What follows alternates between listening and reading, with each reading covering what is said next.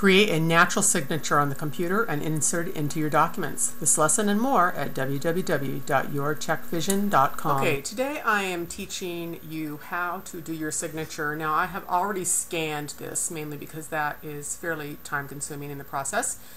You want to go ahead and sign your signature using a Sharpie or a 2020 pen, something that's going to give you a nice, fine, clean tip of writing.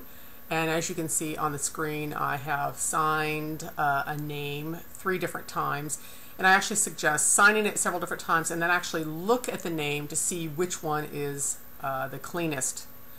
So now I'm going to take my mouse, and it does require a mouse unless you have incredibly advanced talking software skills.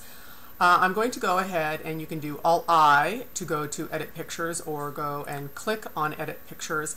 And I'm going to crop this image down. So I'm going to go ahead and go over to Crop, and I'm going to crop the image to the signature that I want. So I'm just dragging in all the sides and drag it in tight so your signature, only the signature is selected. And then I'm going to go ahead and click OK. So everything else disappears, and then only your signature remains. So after you have your signature up there, you're going to hit your right click on your mouse, and you're going to go to Send To, and you're going to go down to Microsoft Office, and it's going to give you options of what program you want it to open. You want to go ahead and click on Word, and you're going to click Send. And it's going to send it to Word. So now I'm going to go ahead and open it up, and there's my signature, which is way too large. So now we're going to compress it. So with your mouse, you're going to left click on it, and notice the black squares all the way around the picture. And that basically is telling you you will not be able to move this picture around. So I'm going to give you the ability to move it around. So right click with your mouse, and you're going to go to Format Picture. Now at this point, a blind person can absolutely edit all this. I had a blind student do it the other day. The biggest part is a sighted person has to actually crop it down, and then a blind person can go ahead and take over. So anytime I say hit your right click, that's your application's key. You want to go ahead and go to Layout, and when you choose Square, Type, Behind Text, or in front of text, it will give you the ability to move your signature around. Now we're going to choose Square, and we're going to choose it to the left, mainly because most of our signatures that we place into documents are going to be left aligned. And this just makes it easier for a blind person. Once they have the signature, they can go ahead and insert it into any document. If you're sighted, you can easily move it around any place you want. Now we want to go ahead and go to size, as we want to reduce this down to a signature size.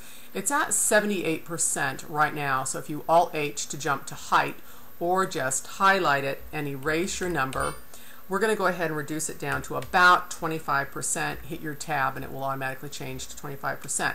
We're going to hit Enter and see if we like that. That's not too bad, so we're going to actually try that out. Let's create a new document.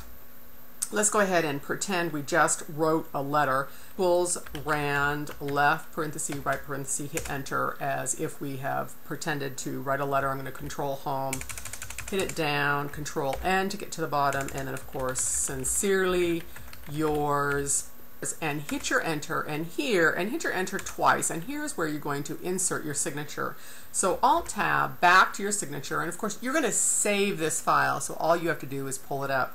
Do a Control A to select it all, and then you're going to do a Control C to copy, and then you're going to do a Control V to paste your signature in there. Hit your Enter a couple more times, and then you're going to put Jane Doe. And one of my students had presenters come last week and give many presentations to the students. The students had to write letters to thank them for coming. In this way, my blind students can write their signature and send it off just as everybody else can, very quickly and easily. This lesson and more are at www.yourcheckvision.com.